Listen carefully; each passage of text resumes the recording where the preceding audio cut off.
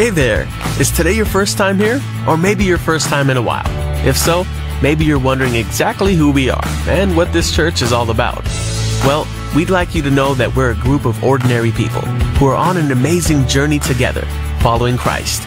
Our guide is the Bible because it's the divinely inspired Word of God, and it will never take us in the wrong direction. Along the way, we hope you'll see that we are welcoming and spiritually passionate, and that getting to know you is a big deal to us. We know that the road is rough sometimes, but we'll work really hard to bring you practical and relevant messages to equip and encourage you through life's ups and downs. We want you to know that we care about this community, and we believe that it's our job to make it a better place.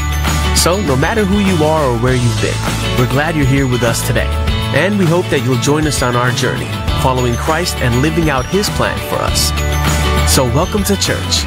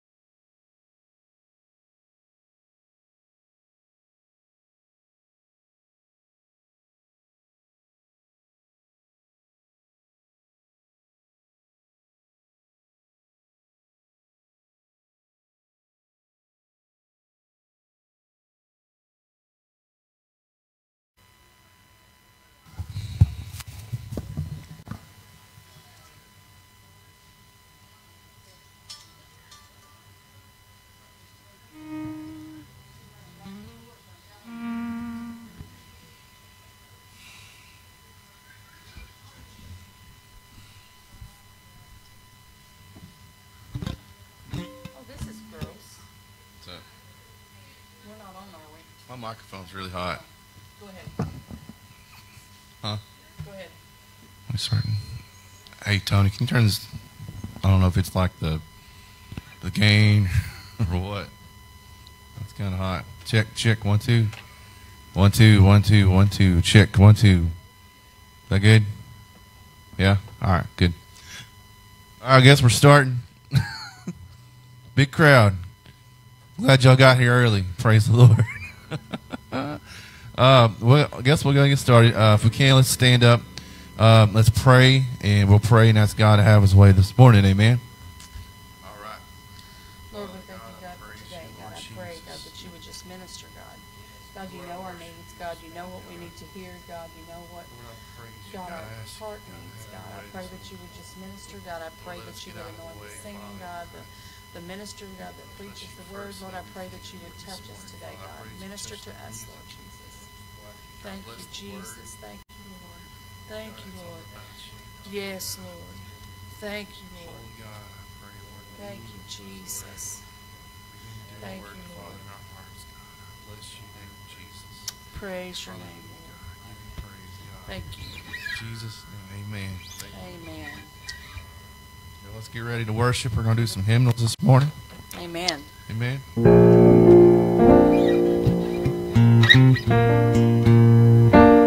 Some blood. We shall see Jesus in the air, coming after you and me. Joy's ours to share.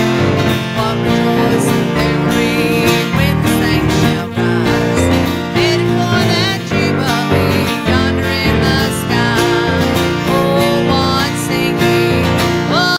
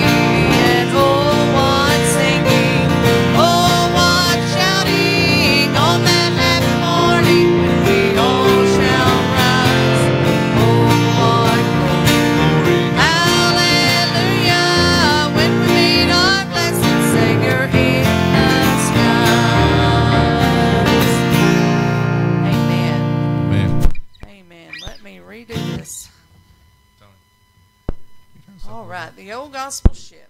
Praise the Lord. Amen. Praise God. I mean, he's ready to take a trip. Hello, check. Get out of this old place. But you know, there's still a lot of souls out there that needs to be saved and rescued. So God knows what He's doing. So we just got to work for Him till He comes. I have good news to bring, and that is why I sing. All my joys with you I'll share. I plan to take a trip in the good old gospel ship. Wanna go sailing through the air. Well, I'm gonna take a trip in the good old gospel ship. I'm going far beyond the sky. I'm gonna shout and sing until heavens ring while I'm bidding this world goodbye. I can scarcely wait. I know I'll not be late, for I'll spend my time in prayer. When my ship gets in, gonna leave this world of sin, wanna go sailing through the air. I'm gonna take a trip in the good old gospel ship, and I'm going far beyond the sky. I'm gonna shout and sing until heavens ring while I'm bidding this world goodbye.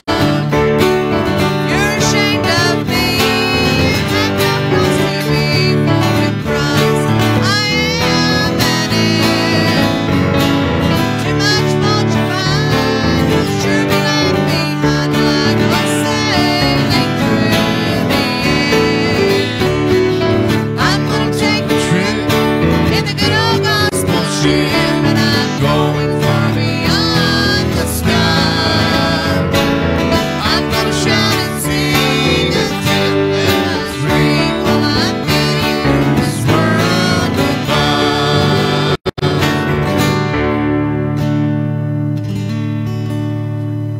All right, y'all. We're going to take up offering. You guys probably know what we do. You know, we have the cash out. We have, you can mail it. You can do whatever you need to do.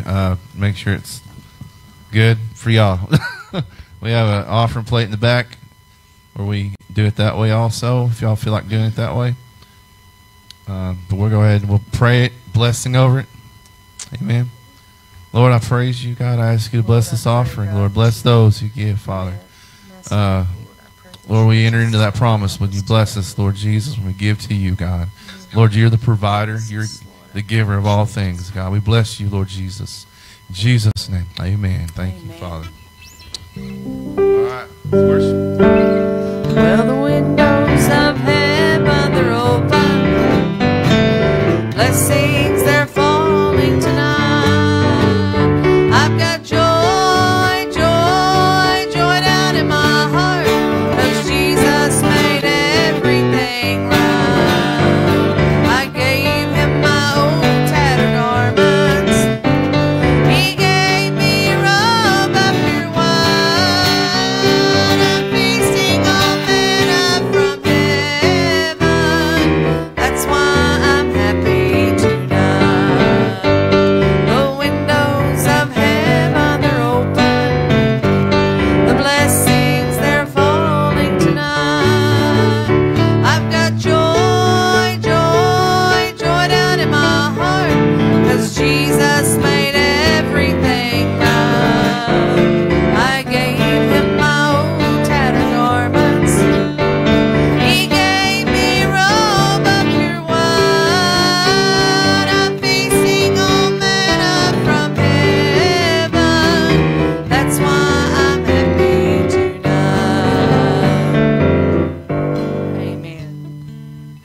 Sister Ashley's coming, and while she's coming, I would like to say that let's still remember today in our, well, every day, but let's still remember the Four family, Brother Dwayne and Sister Christy and all the family. You know, we just put Sister Linda to rest the other day, and you know, and was very unexpected, and it's hard, and it's very hard. And then Sister Priscilla messaged me this morning and asked us to pray for her family. They have lost a loved one unexpectedly and not sure why.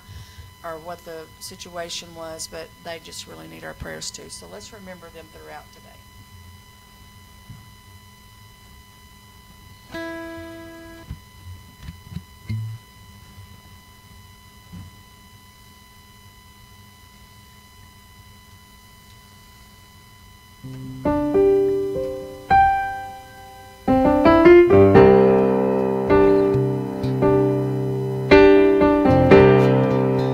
There's nothing worth more that could ever come close. Nothing can compare. You're our living hope.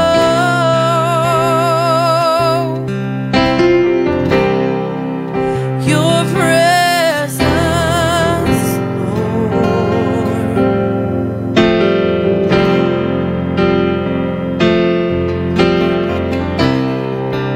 I've tasted and seen of the sweetest of love, when my heart becomes free and my chains undone.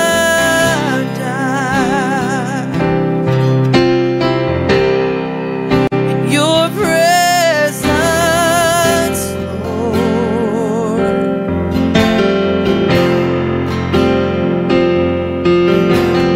Holy Spirit, you are welcome here.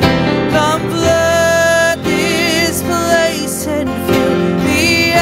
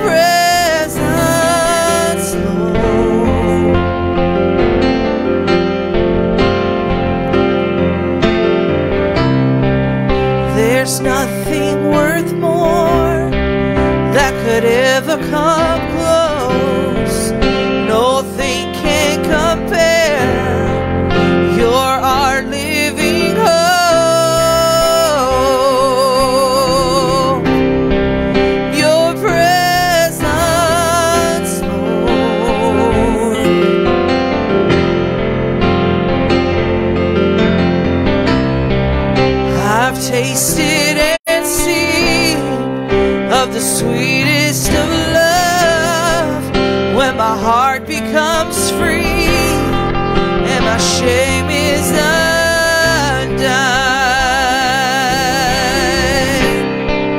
Your presence, Lord. Holy Spirit, you are welcome here. Come flood this place and fill the atmosphere. Your glory, God, is what our hearts long for, to be overcome by your presence, Lord. Holy Spirit, you are welcome here. Come flood this place and fill the atmosphere. Your glory, God, is what our hearts long for, to be overcome by your presence, Lord.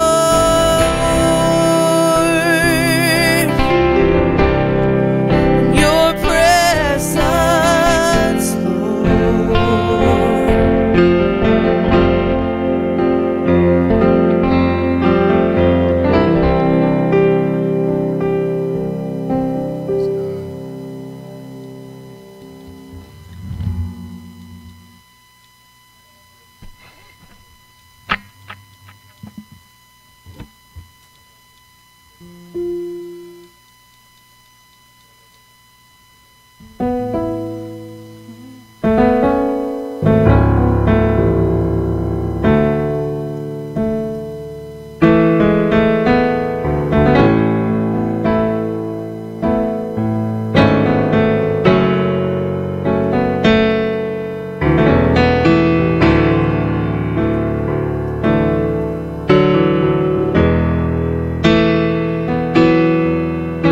you are always fighting for us. Heaven's angels all around.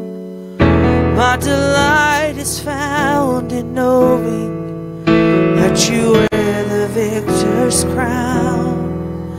You're my help and my defender. You're my savior and my friend. By your grace I live and breathe to worship you. At the mention of your greatness, at your name I will bow down. In your presence fear is silent, for you wear the victor's crown. Let your glory fill this temple. Let your power overflow. By your grace I live and breathe to worship you.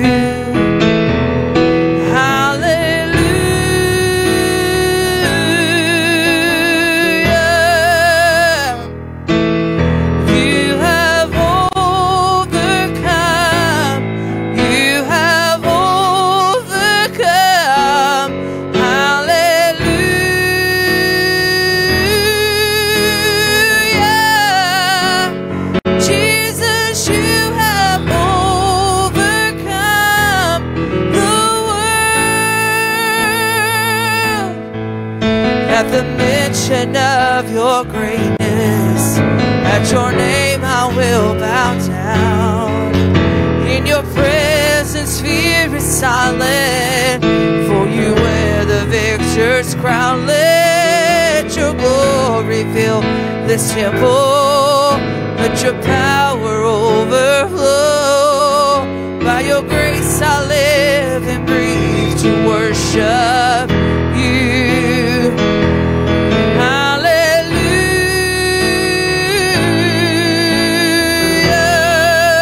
Hallelujah. You have overcome. You have overcome. Hallelujah.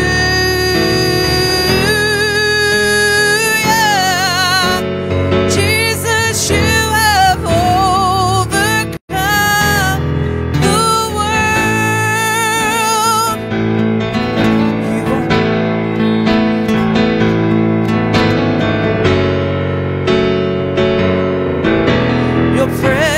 atmosphere is silent, for you wear the victor's crown. Let your glory fill this temple. Let your power overflow. By your grace I live and breathe to worship you.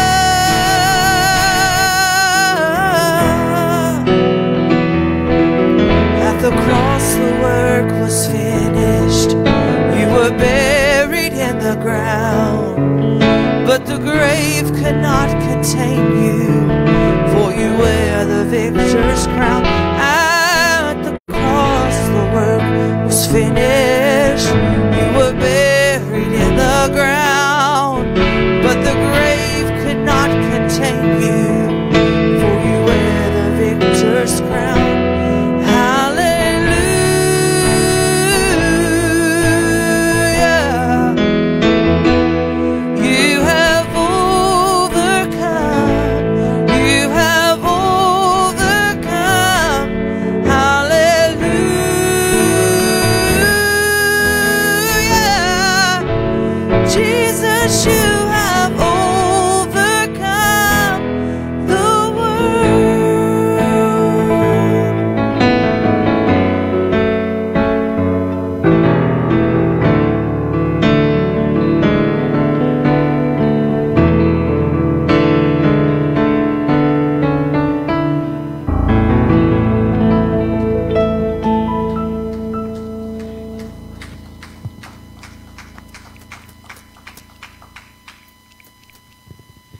Hallelujah. Isn't God good this morning? Amen. Let's give the Lord one more hand clap of praise today. Amen. Amen. Thank y'all. Thank y'all. I want to give honor this morning to your pastors. Don't you have wonderful pastors? If you love your pastors this morning, give them a hand clap of appreciation. Would you do so in the house this morning? Amen. I want to thank you for the opportunity to share the word this morning, and I just want to give God glory and honor for His blood, for His grace, and for His mercy. I'm thankful for salvation this morning, and I know that there are a lot of folks that are concerned during the times that we're living in, and lots of people worried about this coronavirus and so much uncertainty in the times that we're in. But God is still on the throne. Amen. And He's still in control. And amen. The Bible says that He'll never leave us, never forsake us. Amen. He's still God. Amen. And so let's turn this morning, the book of John, chapter number 3. I want to talk this morning about life-changing moments.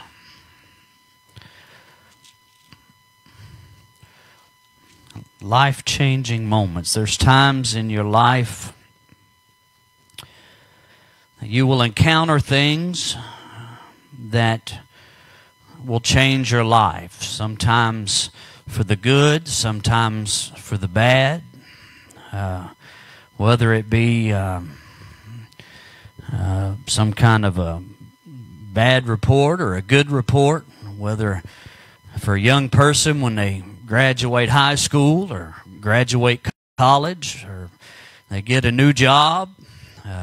Sometimes it's for everyone that's ever been married, sometimes that's one of the best days of your life when you have your first child. Amen. It's a defining moment in your life. Amen. When you get saved, ought to be the most important day of your life. Ought to be a day that you'll forever remember and be grateful for. Amen. The night you got the baptism of the Holy Ghost, amen, ought to be a night that you forever remember. I can remember the night I got the Holy Spirit, amen, baptism, and amen, just fell out under the power of the Holy Spirit. And by the time I hit the floor, amen, speaking in tongues, it didn't sound very Pentecostal. It sounded kind of weird to me, but amen, over time, God loosened my tongue up, and it was sounded a little more like everybody else was doing. But you know what? I had to learn how to yield to the Holy Spirit. But nevertheless, I was speaking in tongues by the time I hit the floor, and so I'll forever remember that night and how it happened and who was preaching and what she preached on. Amen. It was a defining moment in my life. And has it been a walk in the park since that night? No, it hasn't. But it was a defining moment. And if you can think back across your life, amen, I believe everyone even could think about things that have been defining moments in your life. And some for the positive and some for the negative. But you know what? We can learn from those times and those moments, amen, and they define who we are as a person, amen, and sometimes we can also see the defining moments in others' lives, and you know what, sometimes we can learn what to do and we can learn what not to do, amen, even by the people in our lives. And so today I want to talk about life-changing moments. Let's look at John chapter 3 and verse number 1.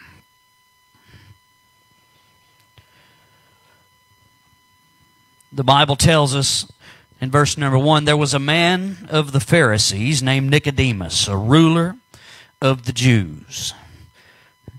The same came to Jesus by night and said unto him, Rabbi, we know that you are a teacher that come from God.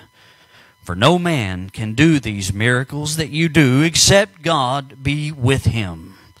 Jesus answered and said unto him, Verily, verily, I say unto you, except a man be born again, he cannot see the kingdom of God.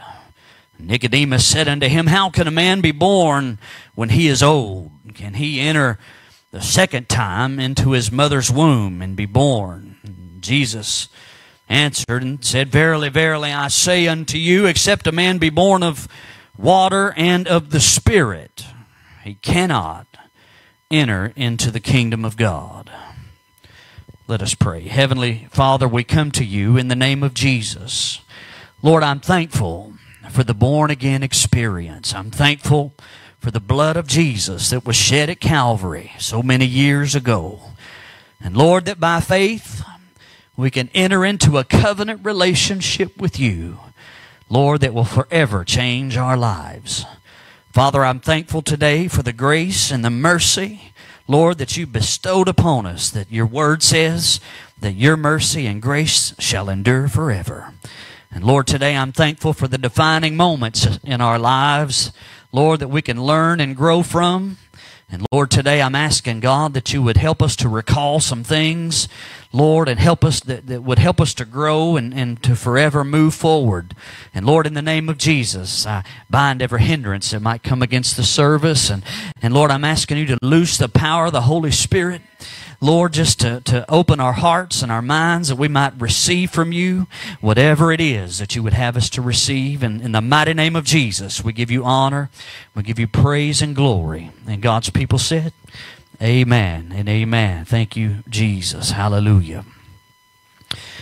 Amen. We look this morning at Nicodemus as he came to Jesus. And amen, this was a heart-changing experience that Jesus is talking about when he's talking about being born again. And Nicodemus came in the middle of the night to Jesus to speak to him, and he said something that stuck out to me as I was reading this. And he said, he came by night and he said, Rabbi, we know that you are a teacher that came from God. And as he said, it speaks to me, and believe that he was representing, amen, others of the Sanhedrin. He wasn't just coming on behalf of himself, but he was also representing others. So, amen, it's obvious that they were inquiring or inquisitive about this Jesus. He was a teacher that come from God because he was performing miracles and doing things, amen, that they were not able to do. He was, amen, speaking of love and forgiveness, amen, and performing miracles, healing the sick and opening blinded eyes and causing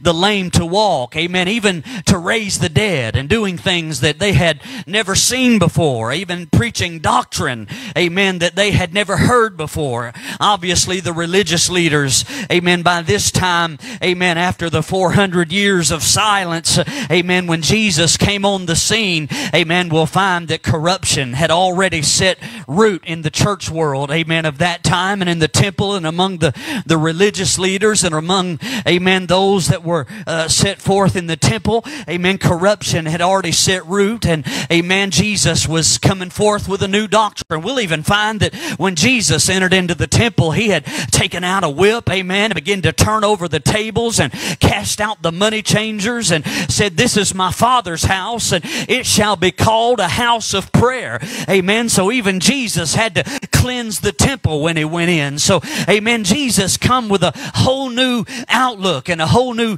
teaching and a whole new preaching, so to speak. Amen. And even when Jesus had, amen, sat in the house and opened up the scrolls and prophesied out of Isaiah and talked about how, amen, that I'm anointed to preach the gospel to the poor and sight to the blind, and, amen, talked about this prophecy being fulfilled, and, amen, and they had indignation in their heart, amen. They just couldn't take the fact that Jesus was sent by God, and, amen. So Nicodemus comes in the midnight hour, amen. I believe he came in the nighttime, not the midnight hour, but the nighttime, amen, because they didn't want everybody, amen, to realize that the priests were having trouble, amen, but they understood that he had to be a man sent by God, amen, because he was able to do, amen, some things that they weren't able to do, but they were supposed to be the ones that were chosen by God, amen. But he had something that they didn't have. I believe it's so because amen, because when Jesus said, when you've seen me, you've seen the Father, amen, that I and my Father are one. That's why, amen, because he was anointed, amen, to preach the gospel to the poor and open the eyes of the blind, and he was able, amen, to heal the brokenhearted. It was something the priest couldn't do, amen. The priest could read from the scrolls, amen, and they could do all of those things, amen, but they couldn't mend a broken heart. Can I tell you something this morning? You may be watching here, amen, and you may be listening to this preacher, amen, but I can't heal your broken heart, amen. I can't fix your marriage. I can't heal, amen, what's happened to you in the past, but there's one that can, amen, and he died on a cross 2,000 years ago and shed his blood, and he can take what's wrong inside of you. He can take what's broken and he can heal that heart. He can fix what's wrong. He can mend that's been torn apart. He can make the crooked path straight. He can do what I can't do. I can point him to you, but it's you. If you'll open up your heart to him today, there'll be a heart-changing, defining moment. If you can just say Jesus. It's kind of like when Peter, amen, had stepped out of the boat and he began to sink because he took his eyes off of the Lord. When he just said, Lord, save me, and Jesus reached out his hand and picked him. I'm talking about when Jesus walked on water in the midst of the storm and said, Peter, come, and Peter stepped out of the boat and began to walk on the water to Jesus. But when he began to take his eyes off of Jesus and looked at the waves and the wind and the storm, and he began to sink himself, it was a defining, life-changing moment, amen, when Jesus Jesus reached out his hand and Peter said, Lord, save me. And Jesus picked him back up and together on the water they walked. He'll never in his life forget that moment. Amen. There's a lot of things that Peter went through. Yes, they had a major catch the day when he said, cast out your nets. That was a defining moment. It was a defining moment when Jesus preached to the multitudes and they fed the 5,000. It was a defining moment when Jesus did all of those things. But I believe Peter remembered that night when he began to sink in the middle of that sea and he said, Lord, save me. And Peter was brought back up and together they walked across the deep back to the boat, and Jesus calmed the storm and the winds and the waves. My God, there's sometimes in your life, even when your faith fails you, even when your decisions aren't right, even when it seems like you made a mistake, if you can just cry out to the one, if you can say, Lord, I need you right now. It may be at midnight, it may be in a storm, it may be in a valley, it may be in distress, but if you'll say, God, I need you, he'll reach down and pick together. He'll lead you back to safety. A defining moment. I got to get back on Nicodemus. You see, Nicodemus, he said, Lord, we know that you're a teacher that comes from God. For no man can do these miracles except he be from God. And Jesus answered and said unto him, verily I say unto you, except a man be born again, he cannot see the kingdom of God. And Nicodemus said unto him, how can a man be born when he is old? He just didn't understand. He needed revelation. You know, a lot of people, I believe there's not very many people on this earth that don't understand this one thought or one phrase that Jesus died on a cross. Whether you believe it happened or not, everybody, it seems, has heard that Jesus died on a cross. Whether you accept it, believe it, reject it, most people have heard Jesus died on a cross. But see, we need more than that. We need a revelation of the cross. We need a revelation that that Lamb of God, that spotless Lamb, shed his blood, amen, that our sins could be washed away, that if by faith we can join into a covenant relationship with him. Deuteronomy 30:6 says, and the Lord your God will circumcise your heart and the heart of your seed to love the Lord your God with all your heart and with all your soul, that you may live. That means there has to be a cutting away.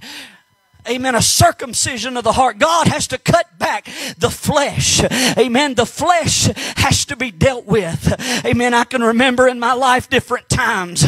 Amen. Even as a Christian. Amen. Where the flesh seemed to just surround me and the flesh would get in the way. Amen. And God would have to come in and just cut away the flesh. Amen. All of your life. Amen. If you're not careful, the flesh, amen, can cloud your mind and your heart. Amen. As long as you're alive, amen, God will have to deal with the flesh. When you go to the Old Testament and look in the tabernacle, amen, if you'll begin to study the old tabernacle, amen, you'll find that there's a thing called the brazen altar. When you go into the outer courts of the tabernacle, amen, the first thing you'll find, amen, at the gate of the tabernacle is the priest. And the priest will take the sacrifice. You see, the family, amen, the husband would bring the sacrifice to the outer court, the gate, amen, and the priest would take the lamb or the ram or the bullock, and they would take, amen, and the priest would inspect the sacrifice, and he would look it over and he would inspect it, amen, to the degree that they were, amen, to make sure that there was no spot or no blemish. Amen. Do you understand when the priest would inspect that lamb or ram or bullock or whatever was offered as a sacrifice, that the priest would never look at the individual. That is a type and shadow of Christ. You see, the priest never would inspect the man that brought it. Let's just say I'm the husband of this family, and I brought, amen, the sacrifice, and I gave it to the priest. Amen. I'm the husband that brought it, or the spiritual head of this family, and I brought the ram, and I laid it in the hands of the priest, and the priest would accept the sacrifice, and he would begin the inspection process. Do you know that the eyes of the priest never looked at the man that brought it? Do you understand that when God looks upon Jesus Christ, He never looks at you again? When you accept Jesus as the Lamb of God who takes away the sin of the world, that God does not look at your sin. He does not look at your failure. He who died on a cross. He never looks at you, because Jesus takes upon the sin of this world that we might be the righteousness of God. That's why you can come into His presence. That's why you can lift holy hands. You're not holy you've done. You're not holy because of who you are. You're holy because of what He did at Calvary. Somebody ought to give Him a praise and glory, because God doesn't look at you. He looks at His Son and the blood that was shed. He takes the lamb and He inspects it, and if it is without spotted blemish, then they take it, amen, after they slit His throat, and take that blood and sprinkle it. Do you understand that the flesh that is left is burned on the brazen altar? And in that Old Testament tabernacle, there's a continuous fire that burns in the brazen altar. I'm just going to use this. And there's a fire continuously burning for miles around. You can see smoke coming out of that tabernacle as a reminder that there's always a burning of the flesh. We need to always be reminded that the flesh has to be dealt with as a child of God. Amen. The blood has been applied, but the flesh will always have to be burned. Come on, somebody. Amen. We always have to deal with the flesh. Amen. So there's a constant reminder, amen, that the flesh has to be burned. Psalm 51:10 says, "Create in me a clean heart, O God, and create in me renew a right spirit within me." Amen. And maybe you've been saved. Maybe you've been filled with the Holy Ghost. Amen. Maybe you've been walking with God, but there may be a time that the flesh causes you to get off course. Amen. I've been there. I've done that. I bought the t-shirt. Amen. But you need to understand what the psalmist said in verse 11. "Cast not away me from your presence, and take not your Holy Spirit from me." Amen. That tells us, amen, that even a man whose heart was after God, amen, David, amen, understand, cast me not away from your presence, and take not your Holy Spirit from me. We need to be careful, amen, because the enemy's after your soul. The enemy's after your life. Amen. You may be saved, walking with God, amen, but the enemy will lay a snare. He'll lay a stumbling block, and if you're not careful, the enemy will come in, amen, and you got to keep that flesh under subjection to the Spirit, because Galatians tells us that there's a war going on between the flesh and the Spirit, and amen, if you'll walk after the Spirit, you will not obey the lust of the flesh. Amen. So let's keep in mind, amen, that the enemy wants you to walk in your flesh. He's warring after us. Amen. But those defining moments in our life, amen, when you do stumble and fall, remember, if any man sin, there's an advocate with the Father, Jesus Christ, and He's ready to forgive. He's ready to restore. He's ready to pull you back. He's ready to come and pick you up. Amen. Create in me a clean heart, O God. Renew, restore a right spirit within me. Cast me not away from your presence, and take not your Holy Spirit from me. So those defining moments, when you have fallen, when you have stumbled, you can learn from those. Learn from those feelings when you feel so isolated, when you feel so defeated, when you can learn from those. Lord, I don't ever want to be there again. We can all remember those defining moments in our lives. Amen. What would have been like had we been there when Noah nailed that last board on the ark of safety and those first two animals come walking up from the woods? Amen. Took about 100 years to finish that boat. The mock, the ridicule, the laughter, the doubt at times when it must have went through his head. Amen. Never seen a drop of rain in that land. Amen. He didn't have a lot of community support. The Chamber of Commerce didn't come and give him any extra funding. Amen. There wasn't a ribbon cutting, like she said. Amen. The news didn't come out and give him an interview saying, we support what you're doing. Amen. But the minute the last nail was nailed in, the first two animals come walking up. Couldn't you imagine how his heart must have started racing? This thing's about to get real.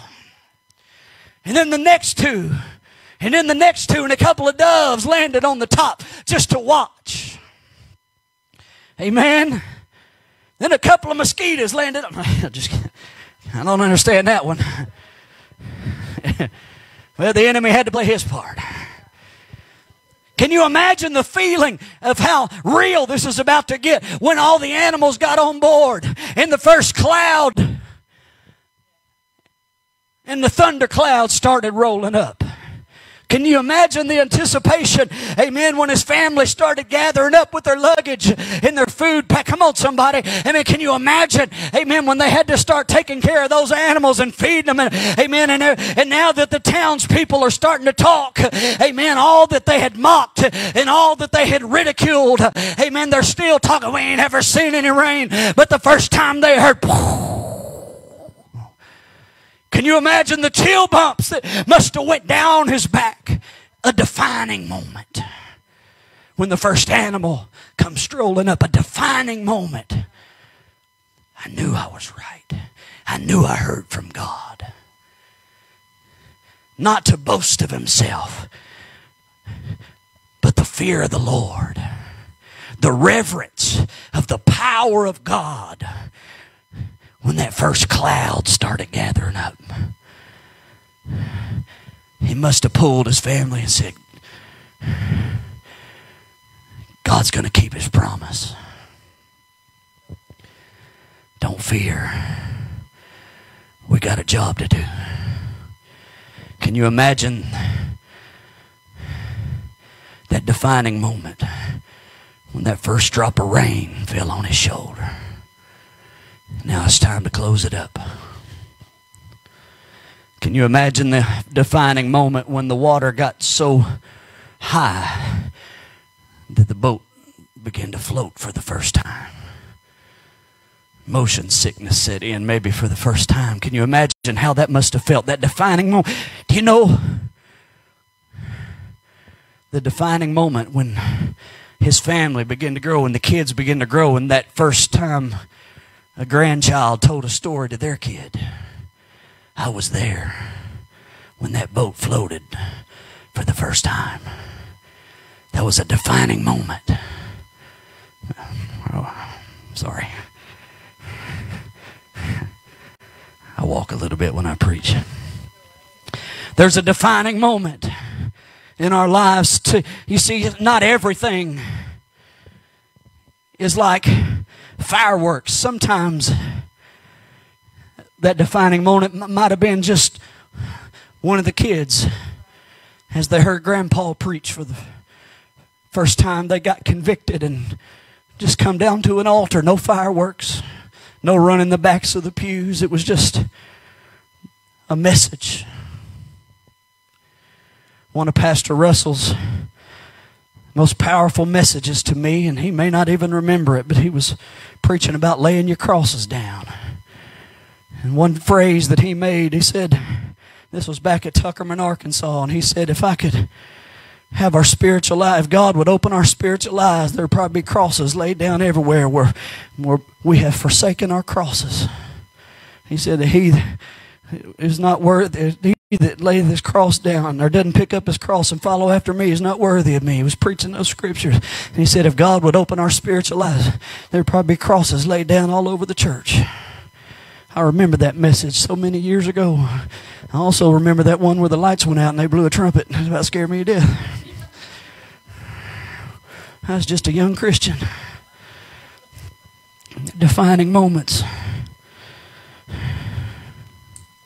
We can remember those defining moments. What if we'd have been there in Genesis 12 and 1 through 3 when Abram was told, my God, you need to get up and go out of the land of your fathers and go to a land that I tell you. The land of his fathers was full of idolatry and full of witchcraft. And Abram had to just obey God, sight unseen, go to a land that I tell you. He didn't even know where he was going. Amen. But he knew enough about God to listen to him. He said, and I'll make you a great nation. And I'll bless your seed. And not only that, but I will bless those that bless you. And I will curse those that curse you. He was blessing us. All the way back to Genesis. He was blessing us because if we bless Israel, he'll bless us. But if we curse Israel, he'll curse us. He was making a promise. Even though we weren't there, in essence, if we bless Israel, if we pray for Israel, if we stand with Israel, he'll still bless us even today because God keeps his promises. It was a defining moment, amen, that started in Abraham and it continues even to us today in America. That's why it's important, amen, that we know who we put in office. It's important that we go and that we vote. It's important that we as a country stand with people that stand with Israel, amen, because Abraham was given a promise. It was a defining moment that goes all the way back from generation to generation because we must stand with God's people. Would it have been there to hear Abram hear from God? You got to get up and leave the land of your father because it's full of idolatry. And you got to go where I tell you. He didn't say, go down 20 miles, take a right by the big oak tree, and you go stand there and set up camp, and I'm going to bless you. You got to go where I tell you to go. Sight unseen, just trusting God. But when you do, I'll make you a great nation. Defining moment. He could have said, I'm going to wait on confirmation. I don't know about that, God. I've always raised, this is where I was raised. You know how many people say that? This is where I was raised. This is where Mama went to church, Grandma went to church. And sometimes you got to obey God, regardless of what everybody else is doing. I'll make you a great nation. And I'll bless those that bless you, and I'll curse those that curse you.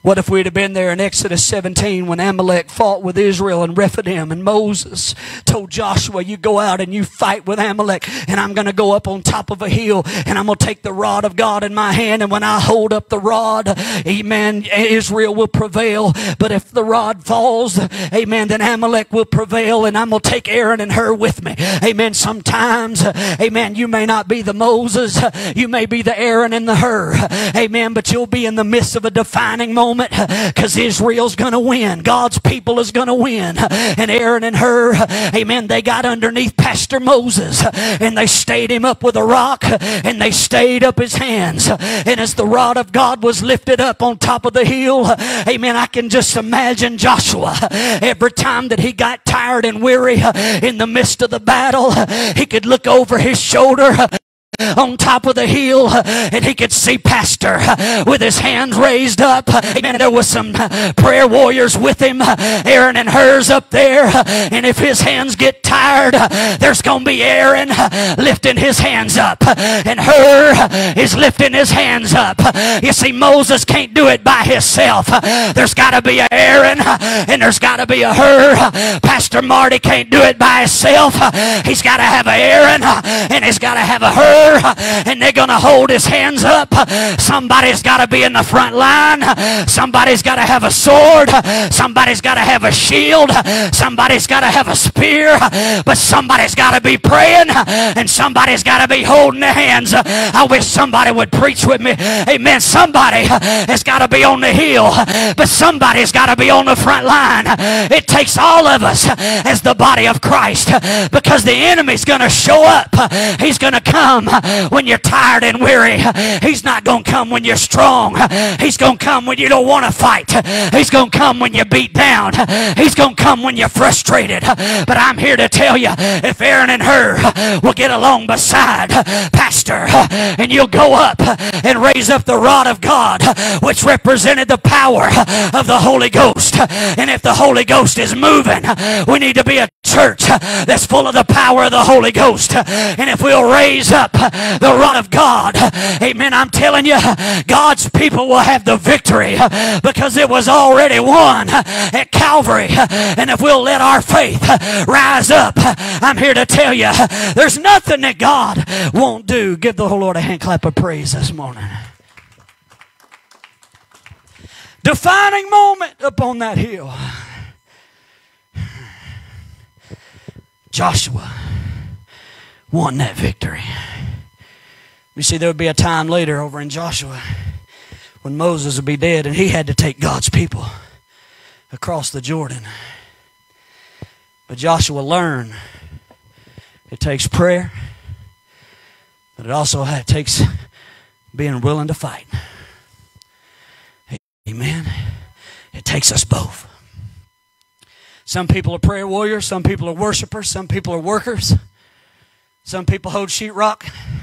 Some people work the sound. Some people preach. Some people play. It takes us all. Some people are givers. Amen. Some people work the nursery. Some people run the bus when you get one.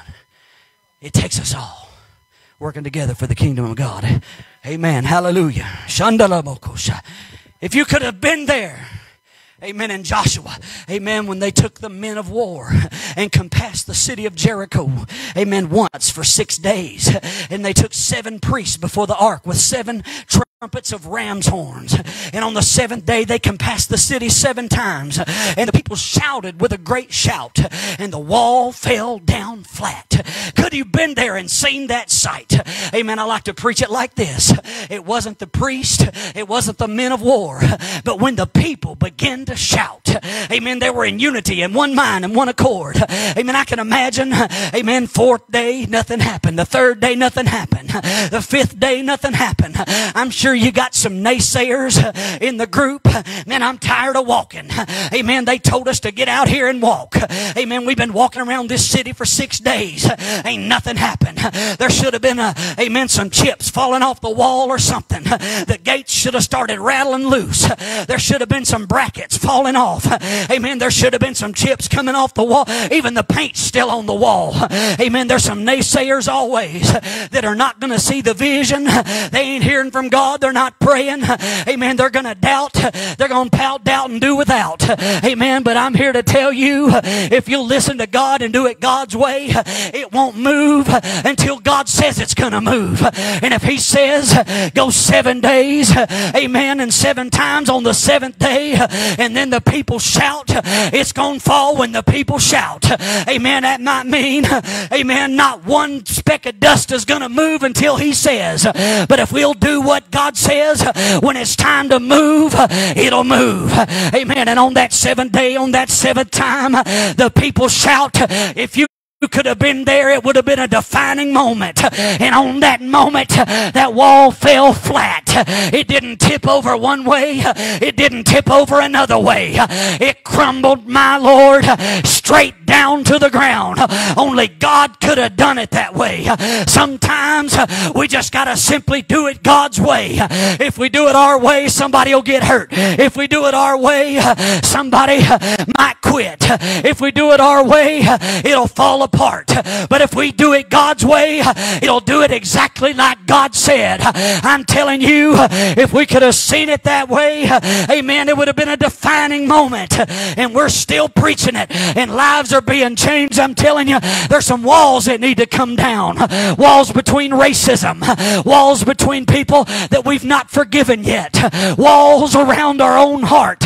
We're holding God out of working in some areas that need to be touched, that need to be ministered to.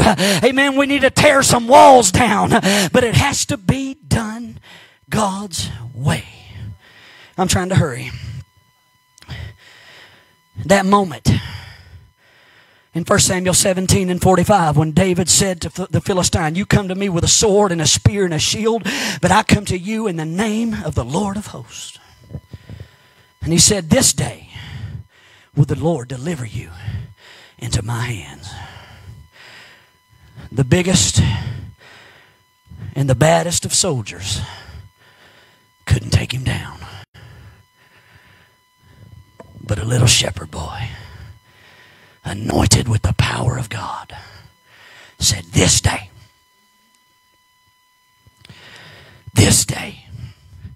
the Lord will deliver you into my hand.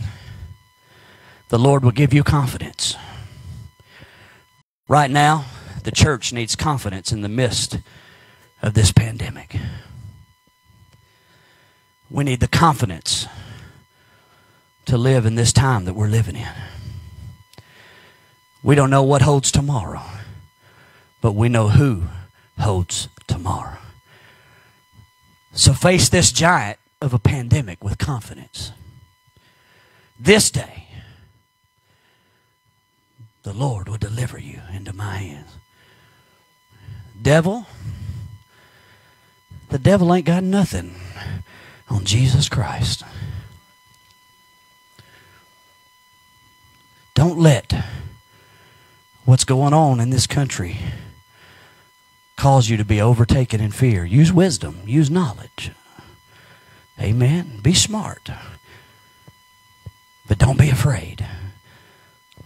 Let God go before you. Amen. Hallelujah. What about that defining moment when Elijah in 1 Kings 18 and 38 called fire down from heaven before the prophets of Baal? Or in Daniel 6 when Daniel walked out of that lion's den. In Daniel 3 when those 3 Hebrew boys, Shadrach, Meshach, and Abednego, walked out of that fiery furnace? What about in Mark chapter 5 when Jesus cast out a legion of demons from a man who was living in the tombs, living amongst the dead, bound with chains and fetters? They couldn't even hold him.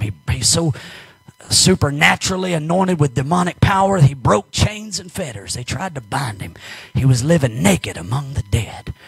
Jesus comes walking up from the Sea of Galilee, and he runs out and falls down and said, why are you here to torment us? The demons were talking out of him. Jesus cast them out. And when the people that knew he was demon-possessed, when they saw him, he was clothed in his right mind, sitting at Jesus' feet. The Bible records him as the most worst demon-possessed man, I believe, in history. Completely free. And you got people today who say, oh, God couldn't save me. You don't find nobody worse off than this man that was demonic possessed with a legion of demons. Probably over 2,000 demons. Naked, living in the graves. But when they found him, he was clothed in his right mind. He'll never forget that day. Amen. Today, he's in glory. The Bible don't tell us much about afterwards, but I want to imagine that he never backslid after that. Defining moment. I believe that he told the story. This man came up. I was bound. I was naked. I lived out there in the tombs, in the catacombs of the dead. And this man walked up named Jesus, and he set me free. He set me free. Defining moment. Mary Magdalene, possessed with 7 devils. God set her free. She never left Jesus' side. Never left his side. Defining moment. She talked about him for the rest of her days.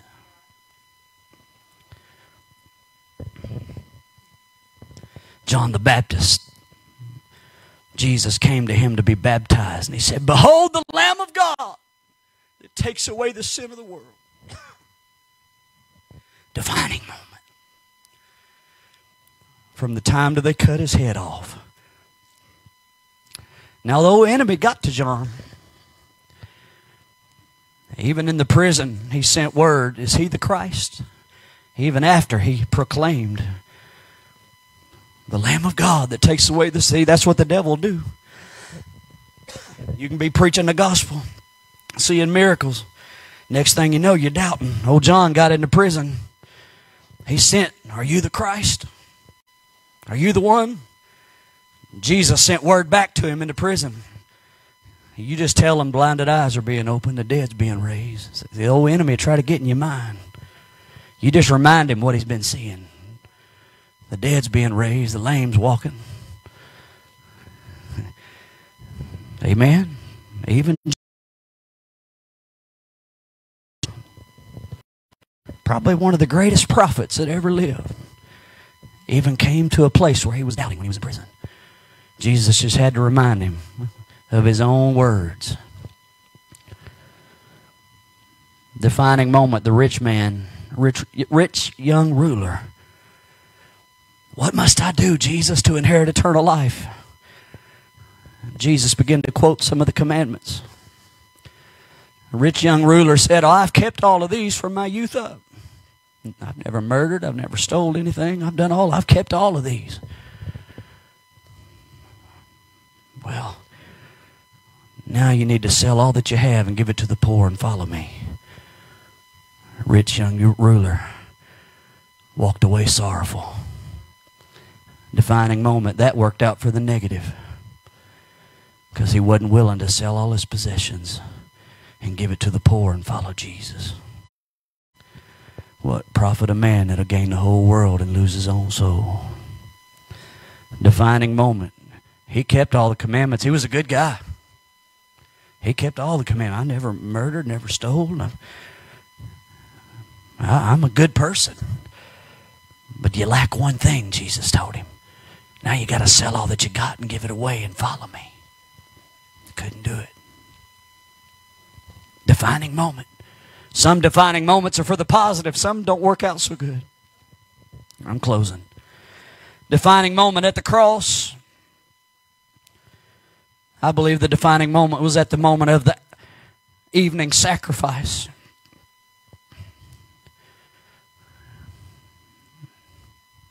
It said, "Into thy hands I commend my spirit." And the Lord could not look upon sin. Darkness covered the face of the earth at the time of the evening sacrifice. I can imagine the feeling that must have had for those that were standing at the foot of the cross. When Mary, the mother of Jesus, watched her son take upon himself the sin of this world, even her own sin. A defining moment.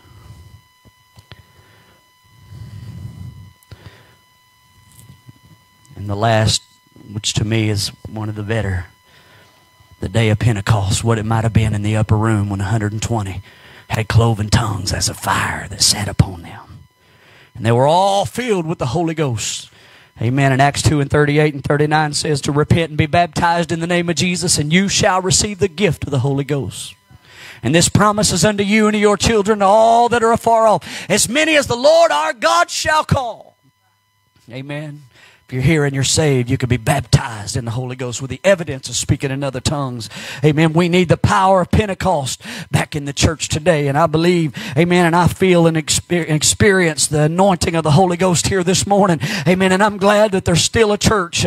Amen. As there's still people, amen, that want the anointing and the power of the Holy Spirit. Amen. We need that in our life. We need that in our churches. We need that in our ministry. Amen. And we can still have that same power that fell at Pentecost today. Amen. Defining moments. And you may be here and you may be watching, you may be listening. Wherever you are, you take those moments in your life and you learn from them. You grow from them. And whether they be negative or whether they be positive, you allow God to cause you to grow from them and move forward. The enemy will always try to condemn. Romans 8:1 says, "For there's no condemnation for those that are in Christ Jesus, that walk not after the flesh, but after the Spirit." Sometimes you just got to dust yourself off. Say, "No, devil. Jesus paid for my sins, past, present, and future. And by faith, I'm hanging on to that cross. I may have some good days and I may have some bad days. But I'm hanging on to Jesus Christ because He loves me and He loves you." Amen. And we need to bind together as a people in a church. Amen. Not only this church, but every church around the world, because there's hurting people. And we're living in a time when Jesus is soon to come. Amen. Jesus is soon to come. And there's people that are dying and going to hell. You know, I believe there's one thing that we can stop. Now, it's unlikely, but we can at least slow it down. And the Bible says that hell enlarges its banks daily. But if we could slow that down by seeing souls saved. Because every person that we introduce to Jesus Christ, we stop hell from growing. Amen. For when one sinner repents, there's rejoicing that takes place in heaven. So if we can stop hell from growing, amen, Jesus has already prepared a place for us in heaven. So if we'll do our job, amen, we can stop hell from growing. Amen. And we can cause, you know, one of the best things is going to heaven, but even better is taking somebody with us. Amen. Let's give the Lord a hand clap of praise. Thank you, sis.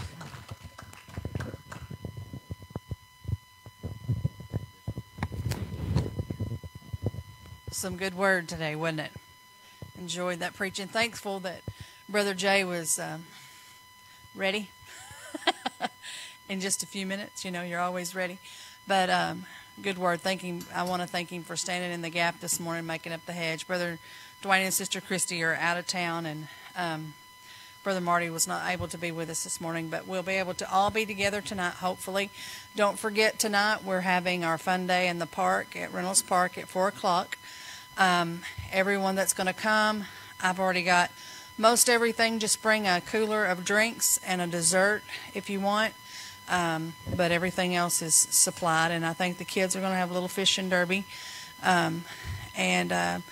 You know, it's the enemy's really tried to kick us in the teeth with, you know, trying to do something outside of the church. But you know, we're going to do